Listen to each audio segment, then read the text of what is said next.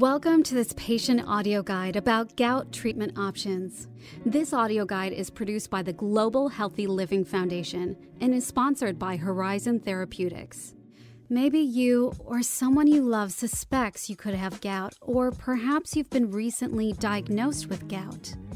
Or maybe you've had gout for a while but are concerned that it's getting worse. This audio guide can help you learn more about gout and how it affects your health, so you can manage it better and, as importantly, start feeling better. Remember, this is not a substitute for professional medical care. Always talk to your doctor about issues concerning your health and medical condition.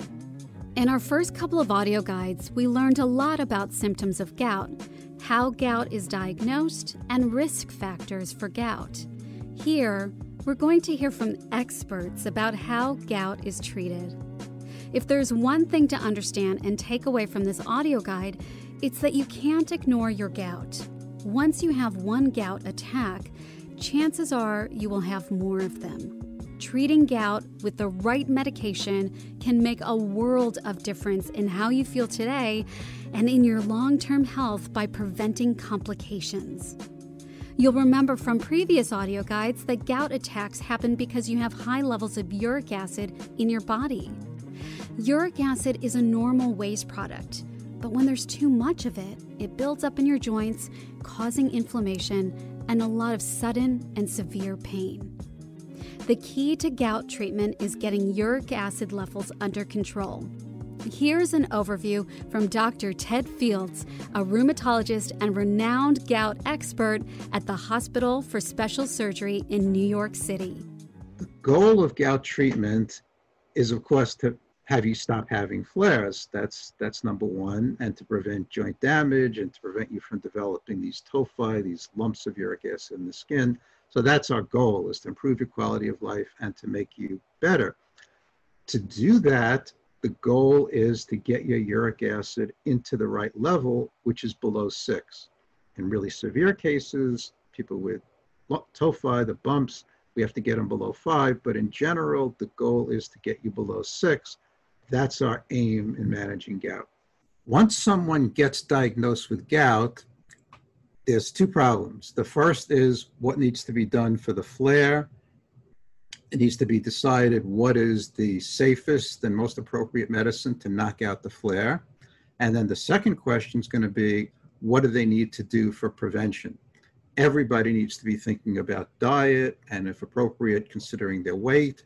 But a large group of people also need to be thinking about whether now or in the future they need to be on some medication that might help to lower the uric acid and prevent future flares. So we've established that treating gout is a two-pronged approach. Taking certain medications to treat gout flares in the short term to reduce pain, and taking other types of medication to prevent flares from reoccurring. Let's start by looking at how gout flares are treated. When we're treating an acute flare of gout, someone who comes in, let's say, with a hot red toe, we have a certain number of options, and we need to pick the one that's most likely to work and least likely to cause harm in an individual person. So what are our options? One option is a drug called colchicine, and some people will get better just on that. That's one of the medications that works by blocking the ability of the crystals to cause inflammation. So that's one option. Another is, it's called a non-steroidal anti-inflammatory drug. That would be like naproxen or celecoxib, naproxen or Aleve, medications that have an anti-inflammatory effect. They also stop the crystals from being able to cause inflammation. And for some people, those are very effective. Those drugs have to be used a little carefully in someone who has high blood pressure or kidney problems, since those drugs can affect that, or someone who had an ulcer, those medications might activate the ulcer. So we need to know the person's history so that we can decide which drugs are safest in their case. Another option that we have is anti-inflammatory steroid like prednisone or methylprednisolone or trade name Medrol. That medication can also be very effective in knocking out a gout flare. It has some potential problems. If somebody was a diabetic, the steroid medications might raise their blood sugar, so we'd have to anticipate that and be ready to do something about that if it happens. For someone who has side effects from any of the other options or medical problems that make the other options difficult, a local injection might be the safest thing to do. Local concentrated steroid injected in the toe or the ankle or the knee, wherever someone was having a flare, can often knock that out. In people who none of those drugs are appropriate or none are tolerated, there is another option that's available called anakinra that you inject under the skin, but we generally only need to use that in those people where all the other options are either not tolerated or inappropriate for some other reason, or just not effective. So to summarize, there are a handful of medications that can be used to treat pain and inflammation during gout flares. But an entirely different set of treatments is used to prevent gout flares in the first place. These medications work differently. The main thing they do is help lower levels of uric acid in the body. Once we've decided that an individual person with gout needs more for prevention than just watching their diet and their weight, we have certain options. The classical option is allopurinol. Allopurinol is a medication that decreases the production of uric acid in the liver and therefore lowers it in the blood. You start it and you basically stay on it indefinitely. The dose needs to be adjusted to get the uric acid below 6. There is another option called febuxostat, trade name Uloric, that can be used in people where allopurinol is not appropriate or not tolerated. Another option for long-term prevention of gout is using probenecid, which is a medication that increases the amount of uric acid that comes out in the urine, and by doing that, allows the uric acid in the blood to get lower. The other medication that's used for prevention is colchicine. Colchicine does not lower the uric acid level, but it decreases the ability of the crystals to cause inflammation. That's why we often use colchicine during the first 6 months that we're treating somebody with allopurinol, because we know that as you start allopurinol and it lowers the uric acid in the blood, it starts to pull the crystals out of the joint. As the crystals are coming from the joint lining and coming out into the joint fluid as they're about to be gotten rid of from the body, they can cause a gout flare. Your white cells can come in contact with those crystals, cause an inflammation, and you get gout flares. So you can actually have more gout flares after you start allopurinol than you had before. That's where colchicine comes in. There is one other option that we have for preventing gout flares, and this is for people who allopurinol and febuxostat, if those are just not sufficient or for whatever reason are not effective in that particular person, then you can use this drug called pegloticase, which is an intravenous drug that's extremely potent in lowering the uric acid. It basically breaks down the uric acid in your body and temporarily brings the uric acid to an undetectable level. So it brings it dramatically down, which is really nice in people with very severe gout. So that's an option that we have available in people where the standard treatments of gout are just not working out right.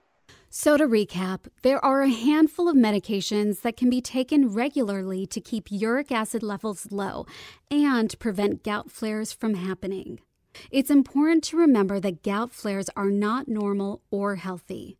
If you keep having gout flares every few months, that means your gout is not well controlled, and you and your doctor should reevaluate your treatment plan. For more on this, let's hear from Dr. Payam Shakouri, a leading kidney doctor.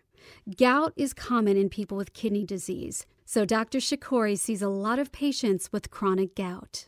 Patients and physicians alike, they think it is normal to get flares while you're on a uric acid lowering medication. It is not. And it is very important to understand and re-educate ourselves about this point.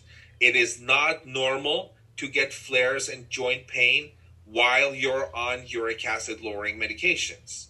If you are on these medications and you're still getting flares, you still have joint pain, you still have fatigue, weakness, lack of energy, that means your gout is uncontrolled, and we need to move on to better, more aggressive treatments.